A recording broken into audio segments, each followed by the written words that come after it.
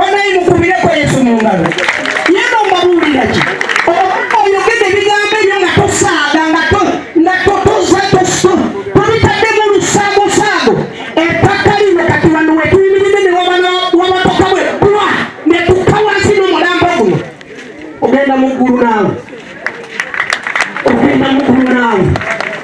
erinnya lya Mukama libasibe Katonda oyo eyayagala ensi okuwayo nawayo omwana we omu yekka Yokaana 3:16 buli yamukkiriza aleme kubula naye balina obulamu butaggwaawo teyajja mu nsi kusalira nsi omusango ky'oba olaba olwaliro Pr.Ssonga nze sirina na lukusa kusalira musango Katonda yekka ye mulamuzi omukulu yamanyi ebikufaako oba olokokedde ddala ng'okitegeeza weesune akuume buli musajja na buli mukazi naddala mwena bazze okwerekera Jonah onali Ssewanyana weebale ssebo manyidde ddala kwolabise kuwano olina ebintu bingi byewerekereza n'abantu bano bonna namwe mwenna bantu batambudde ngendo mpanvu naye nsaba Mukama tukuume bwe tunabanga tuddayo gye twagudde tutambule bulungi tutuuke mirembe mu linnya lya Mukama waffe Yesu njagala kuyita kabona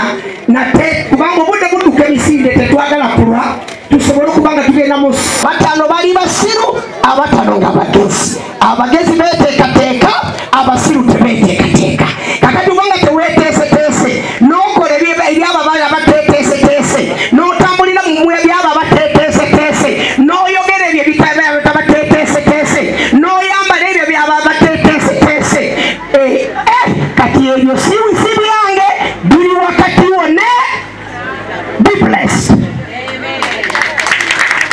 kubera ko omusumba mu ngalo ez'omwanguka tubaze ekigambo ekyo mu kiseera kino batali kulya budde bwonna kansabe mujje mpolampola wano tugenda kusitula omubiri guno tugutwale mu kifo tugenda okugalamuza mujje nga bwe batona oluyimba olututwala omubiri guno abasinza musumba obubaka bumu nga tetunazikka buno buvuddeko Kingdom Media His Kingdom Broadcasting Service bagamba nti obubaka obukubagiza omusumba David Kiganda awamu n'abakozi ba Kingdom Media TV ne 93 Kingdom FM tutusobola okusaasira kwaffe eri abenji w'omugenzi Obadia Jonathan eyali omukozi waffe atuvudde ku maaso tusaasidde nnyo abaana omukyala abooluganda wamu n'ab'emikwano era tusaba Mukama Katonda abagumye n'omugenzi amuwe ekiwumula eky'emirembe era mu kiseera kino eky'okukosebwa tubasabira Katonda yaba basangula amaziga tukubakiza n'olubugo lwa mitwalo 20 ziyambeko mu nteekateeka z'okuziika nassaako omukono omusumba David Kiganda Managing Director nsaba mujje mutukulemberemu tusitule muganda waffe ab'emikwano mujje tusitule omubiri guno mujje tusitule likore linnya lyange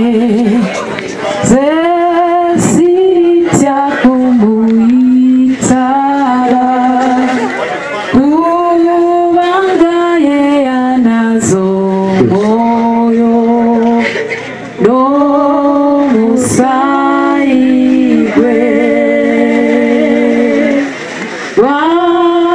walikore linnya lyange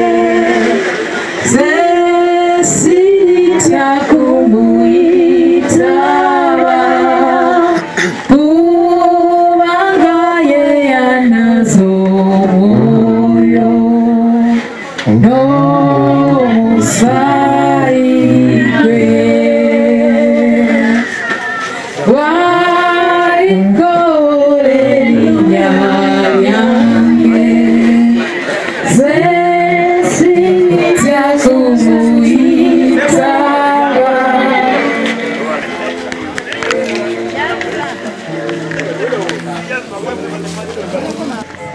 ne bw'okola otya toyinza kijjayo ne bw'oleka essaala ezifaanana zitya tekiyinzika kyemba njagala obulokole butya nnyo Katonda obulokole ate butegeera okufa Ffe tumanya nti omuntu afudde ebyaffe bikomaawo. Tetulinayo nnaku 10, tetulinayo nnaku 10 biba biwedde. Y'ensonga lwaki tulwana nnyo ng'okyali ku nsi kuno ng'otambula. Y'ensonga lwaki tufuba nnyo okubuulira enjiri n'okutuusaako TV zibuulira enjiri. Bw'oba oli mu kibuga oyita ku nsonda babuulira njiri.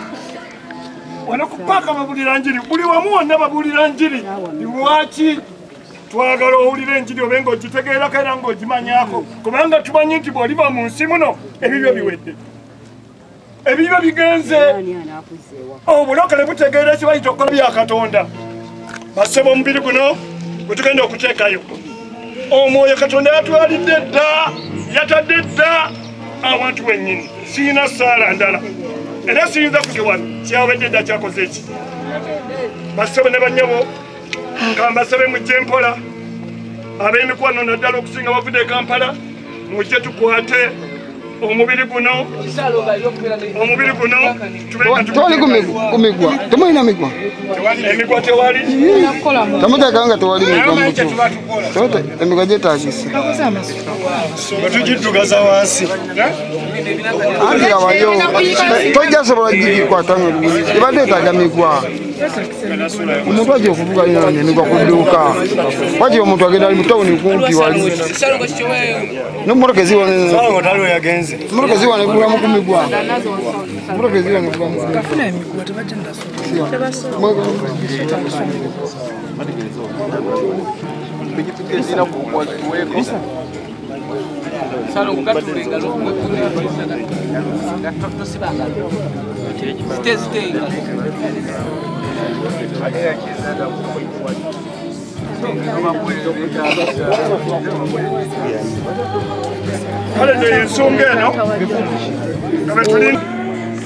Enjiri eriwo ennaku zino kweteekateeka.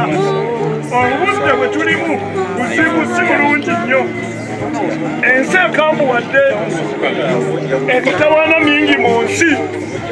Bassebo ne bannyabo ng'ompuliriza bulungi nnyo obulamu bwo buteeketeeke. Obulamu bwo bwetaagisa Yesu. Obulamu bwo bwetaagibwa okuyambibwa mukadde kano nakasajja yajja mu nsi. Ekyamuleta kyali kimu kyokka. Talina kirala. Yaleeta byabusuubuzi.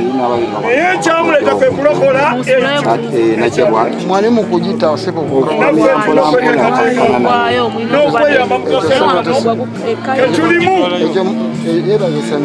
ak'embeera ezibu nga bwe tulinda emikwa.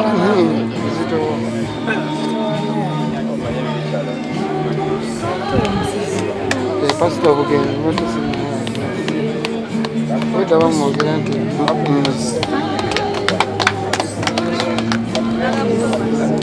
erinnya lya Mukama lyebazibwe. Nga bwe tukyalinda emigwa twebaza ne Katonda lw'omusajja wa Katonda Pr.Wilson Bugembe naye tuli naye wano.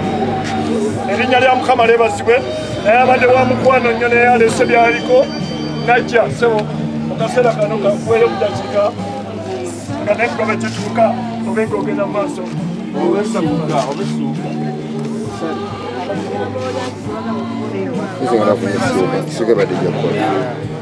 amaffe yebazibwe neetonda okutuuka kiteerezi kitalo nnyo kitalo ddala ennyumba ya muganda yange famire tubasaasidde nnyo tubasaasidde ddala Pr.Ssonga sakikulaba namusomba nsanyuse saasidde nnyo bakola nabo twawulira okulwala era twadduukirira nga bwe twasobola ne tufunamu ku mawulire amalungi nti ate kati atereddemu ate eggulo yaŋŋamba emugamba ye ngenda kuziika mukyala Mpanga naye ye yagambye oba OBJ koza oyo ye ali bulungi bwetyo bwe nategedde amawulire amangi kitalo nnyo kitalo ddala OBJ ono era mmanyi abasinga muffe tuli badongo kati OBJ abadde mudongo munaffe nga bwe tufulumya obuyimba bwaffe nga bwe tubuwa topuredio kati kingdom kati abadde kingdom naye bwe yabeera ku top radio yatuyamba nnyo nnyo nnyo nnyo era abayimbi bangi nnyo aba gospel nga Ssebo Mwami Ssewanyana nsanyuse muganda wange bangi nnyo omusajja ono yatubeererawo nnyo era neebaza Katonda wadde tuuse kikeerezi kasita ntuuse ne mulabako nange ne musiibula so neyanza omukisa gwompadde nja kuteekako amabugo ga mitwalo 3 manyi tugawaali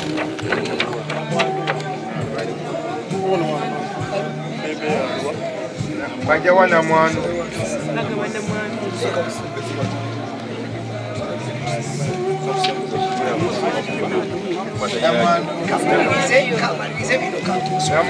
tukusaasidde nnyo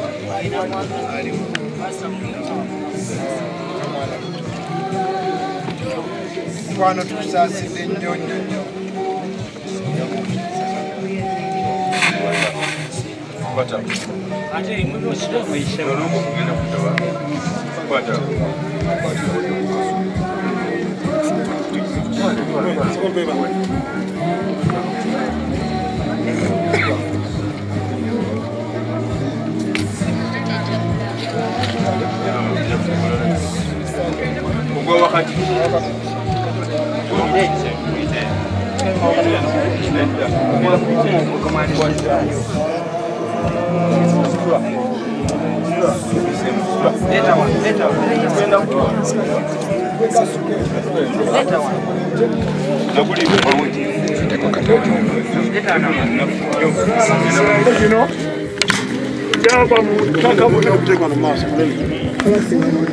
gye gyabadde gyagenze dda maaso ga Mukama naye katukole kyennyini omubiri guno tuguze I bless you, son of today. God bless you and come on, receive us. Come on, blessing. Come to us. You never cost you, never bless you, never discipline.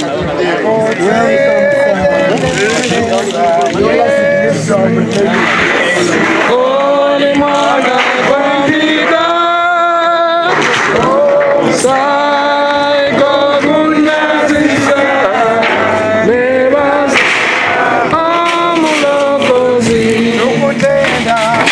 Utendereza, Yesu, Holy Mother, Bandita,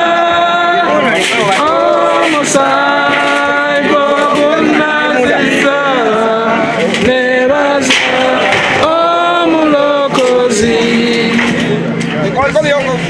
Oliddeko badde simanyi esaalongo abadde n'omwana yala kutegeeza yala kusaba omwana aleme okweraliikiriza bamutuwe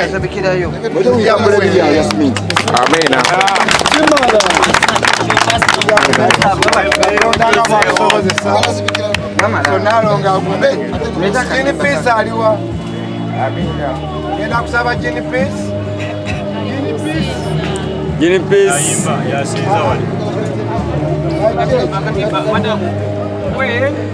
aba tunakikolera wali bwe tumala okuziika tujja kusaba omwana bamuwe ekyaki yaffe tujja kuyimirira naye Katonda nga ye mpeezi ajja kusoma bwe tusabire bulamu ajja kusoma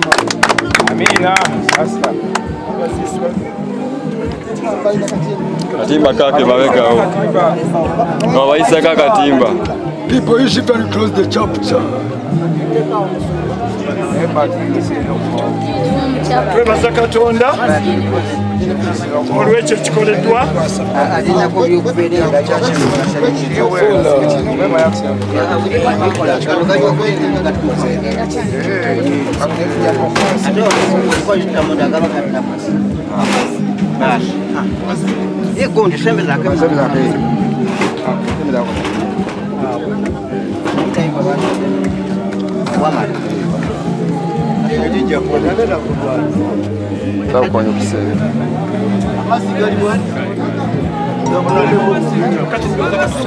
bagenda kutebulyeko omusumba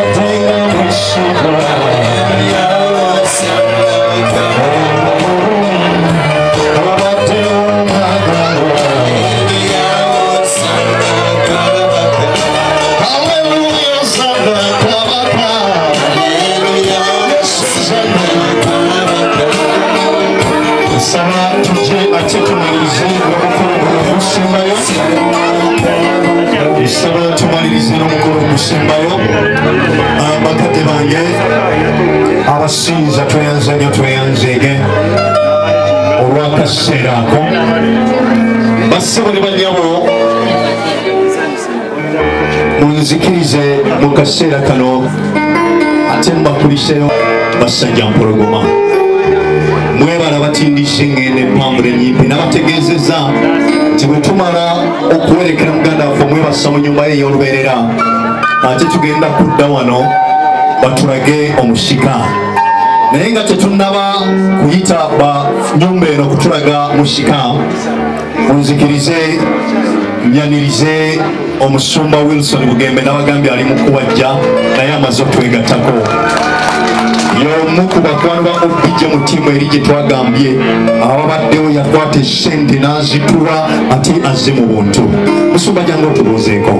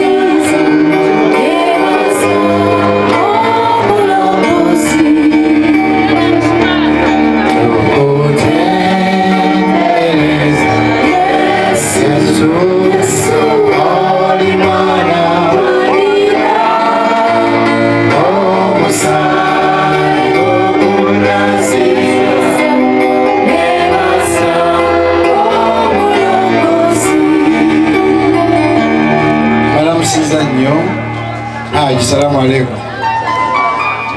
Pr.Wilson Bugembe tanyuse nnyo kutuukako wano wadde lunaku lwa nnaku.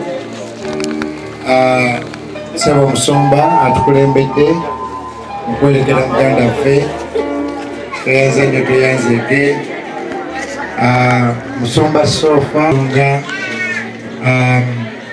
Honorable Allan Ssewanyana, abazadde ba ganda yange basajja mpologoma, badongo bannange, olwo badongo bannange bangi, abayimbi edda ennyo bwe twatandika endongo Omusumba Jackson Ssenyonga bandazeeko muganda we wano Mwami William, oba aliwo Mwami William oli wali ssebo kitalo nnyo, ssebo kitalo ddala. Batandika Top Radio. Ebiseera ebyo radio z'abalokole yali emu yokka. KTV zaali tezinajja, basajja mpologoma wafiiridde ng'ali awe wa Bishop David Kiganda, era naye tumweyanza nnyo. Kale nga tutwala obuyimba bwaffe ne twegayirira tukubireko kampisi zeemu. Mwami Disani abimanyi ebyo. Kampisi zeemu biseera nga tumanyi baloni mu biro mwajje endongo tugitandise ogiyiriba. Kakati OBJ teri muyimbi wa gospel ate alina namba ye. Ekiro yalina program bagiyitanga Saturday Night Jam. Omwana ng'ali so talented ng'akokompoka ebigambo awo. N'atuuka ekiseera ebiseera ebyo nga bw'ataba oba olina ekivulu kyo alina okulangira obulungi ebinyuma ng'ebya Haji w'oku CBS, Haji Abe kiraba ekyo. OBJ kanga yasobola okwogera nga Haji Abe Mukiibi oba okwogera nga Dawusi. Kale nno omwana oyo ali mu mirandira gyaffe abayimbi b'ennyimba za radio, n'akusibira ku radio ku programu ye paka lwavaako. Ekyo n'ekirabu batononya abakirina, ndoza bamwami Alani be bakirina n'abatoto ddala. Kale nno olwaleero olunaku lwekyo nadde njogerako ne yankubidde essimu. Twafiiriddwa omukyala Mpanga, mwami Alani yabaddeyo nze byannemye naye nkyanjamu onalinga ku Sande ku kyaki kubanga mukyalo naye yatuyamba nnyo. Yafiidde ku myaka 9 okufa kuluma naye okuwummula kuno okwa OBJ kuluma ate nnyo kuba mwana muto nnyo. Kale mukyala Mpanga eba mwogera katono naye yatuyamba okuregisteringa kyaki yaffe. Kakati baali batugobye kuba twaweereza ebbaluwa balinyumiza mwami Honorable nga tutandise ekkanisa nga waliwo wewandiika ekigambo age netuteekako senior pastor Pr.Wilson Bugembe emyaka 19, addako awo 17, addako 18 ne batugoba. Mukyala Mpanga n'abuuza mwagobye baki nti baana bato batandika ekkanisa. Naga mbadde mmanyi ne ba Yusufu ba Dawudi baali baana bato, bwe tutyo bwe batukkiriza okutandika ekkanisa. Era yes yali mukyala amaanyi nnyo, era kitalo nnyo naye kitalo ddala. Omwoyo gwe Mukama agumuze mirembe. Kinkoze bubi obutagenda kuba bwe mbadde ngenda ndyoke ntuuke wano naye nga kansooke wano ne bamusajja wange. Njagala nnyo nyini ddala okubagiza ennyumba ya OBJ, bazadde ba OBJ, muyita OBJ twetwamuyitanga, era sijja kwogera paka nkya. Bwe nawulidde essimu eyo bambi nga sinnakiwulira nako nti OBJ yafudde, namanyako nga mulwadde era twaweerezayo byange butonotono. Kiguli ono n'atugamba yatereera, ffenna ne tuwummula mu mitima.